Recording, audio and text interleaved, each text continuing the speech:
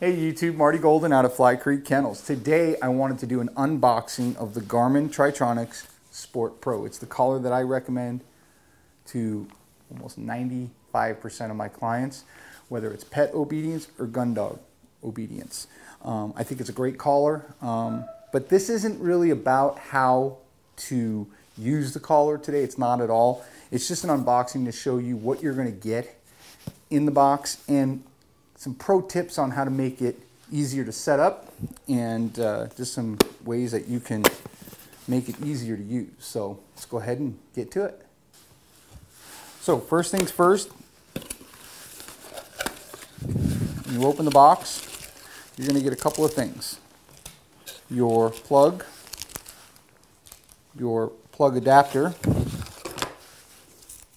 your strap, the actual collar, or excuse me, the receiver itself. A bunch of different wires in here, and I'll go over what all of those are. A little toolkit, more wires, and the actual transmitter. Okay, so here's your transmitter. Put that off to the side.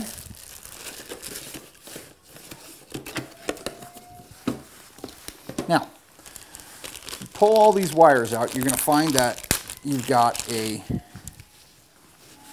Y adapter, okay? The next one, you've got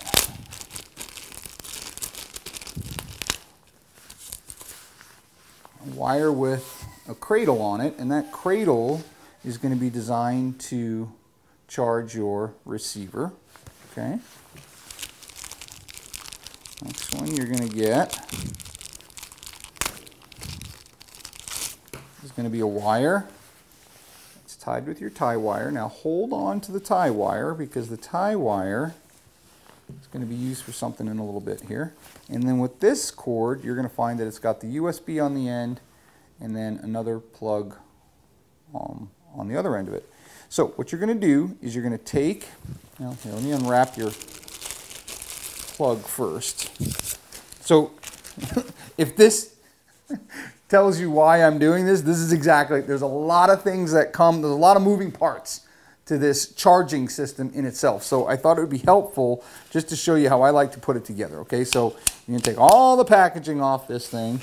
You're going to open up your adapter for your plug. And you got to remember, Garmin is international, so there's different types of plugs over in Europe. So I think their idea behind this is that you can take this plug that's used in the States and slide it into here. So you can take this off, put it on and off just by sliding it in there.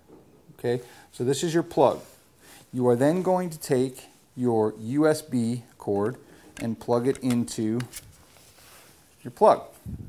Okay, then you're going to take the end of that plug and you're going to connect it to your Y adapter. Okay, and your Y adapter is going to connect to your cradle charger that is used for the receiver. Okay, so this is what it should look like in the end. You've got your plug on one end and you've got leading to your Y adapter, which leads to your cradle. I'm going to do that one more time. I'm going to take it apart and show you how to do this one more time. Okay, so USB cord plugged into your plug. The end of that cord plugged into your Y adapter. Okay, and at the end of your Y adapter, they're both the same, so it doesn't matter which one you choose, but they will plug into your charging cradle for your receiver. Okay, so we've got that part done. I'm going to put this off to the side for now. Another thing I want to talk about is when you get your receiver, it is not attached to your strap. Okay, so what you're going to do is you can see on this receiver there are some guides to guide your strap through there. If you'd like, a little pro tip, you can put a little petroleum jelly on here, something to make it go a little bit smoother. I've done this enough times where I don't need to do that, but if you'd like to, you certainly can. Now, when you're putting this collar on your dog, there is a side that has the logo and a light, okay? Technically, that side is supposed to face up when it is on your dog. So let's pretend this is your dog's neck. You're going to want that facing out. Supposedly it has an internal antenna on this side, and you want that facing up. Now, personally, when I put on the collar for my dogs, I like to have the end without the buckle in my right hand. It's just how my brain operates. I like to have the buckle in my left hand. I bring this up because it is going to be very important in the way that you thread this through the collar, okay? So again, buckle on my left, end of the strap on my right, so this is going to be facing out. Now, if I am doing this while I'm holding it, just figure it out on your own how you would, which end you would put it in, okay? So I'm going to, I've done this enough times to know, and I know which dog this is going on, but I want to make sure. Also keep in mind that the exterior part of your strap is the one with this, because what's going to happen is it's going to go through your buckle, it's going to get clipped, it's going to come through here, and then it's going to rest in that area right there. Okay, so I know that this is how this should go in my hand. If this is going to be facing me, I know that I have to thread the collar down through this side, underneath,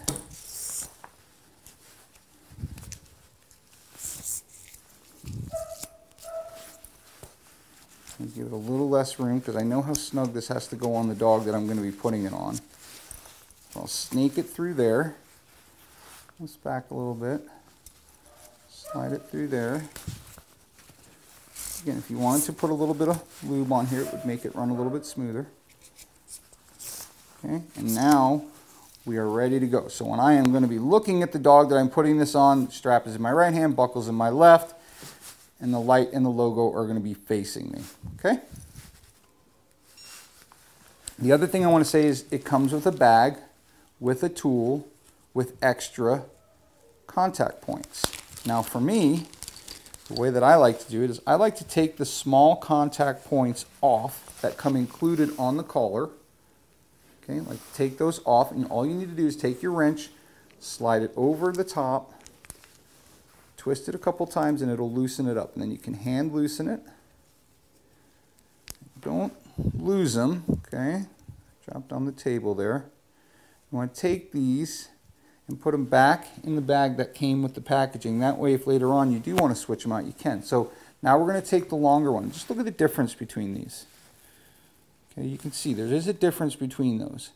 I like the longer contact points because then I don't have to tighten the collar down so tight, although I am known for making my collars snug. I want them to be snug when they're on the dogs, but I don't have to make them so tight when I put these longer contact points on.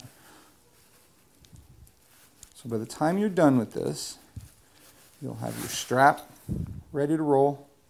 You'll have your long contact points put on if that's what you choose to do. And then you're going to take your wrench again, and you're just going to tighten it down here. Don't over tighten it, don't strip it out, but just tight enough so that everything is snug. And then you can take your wrench and your extra contact points and put them back in the little Ziploc bag that comes with the collar, and you can put it in your box or a junk drawer, label it what it is, so in 2 years when you forget, you know what it is. Now, going back to your charging cord, let's use the wire tie that came with it and just kind of tie up some of this extra wire that's just hanging out here. Okay, take that and just neatens it up a little bit. Okay. Now, here's my pro tip of the day. On the back of this receiver, there are contact points. And if you look at this, there's a certain way that your cradle goes on here. There's little 2 marks on this side, and then there's a single mark on this side. This receiver has 2 teeth here and 1 there, and it cradles it a certain way. Okay? So rather than having to think about that, what I like to do to help my clients out and just to help my brain out is I take a paint pen little Elmer's paint pen, silver in this case. They sell white as well. And I just mark one side of the cradle and then one side of the collar. And the reason I do that, and you're going to let it dry for a little while, blow on a little bit or just sit it off to the side and let it dry. But the reason I like to do that is because now I know, without having to think about it, if I line up those two dots, that cradle is going to sit properly on that electronic collar. Okay, this does not come charged, although it's slightly charged. You do want to plug it in and charge it. Make sure that it's ready to go. Now on the back of your transmitter, there is a rubber flap, and that's where you're going to plug the other end of this charging cord. Okay, so now you've got your transmitter and your receiver ready to roll and ready to be charged, and all you got to do is plug it in. Okay, I will say this, you can also charge it through just the USB. So if you've got a vehicle with a USB or some sort of plug at the house with a USB and you don't want to use this, it will do that as well. Okay, so hopefully some of these tips help in putting it all together, because again, there are a lot of moving parts. I love this collar, but I would say probably the only downside is all of the extra wires that come with it to put it together. So anyway, like, subscribe, and share with your friends. We'll see you guys on the next one.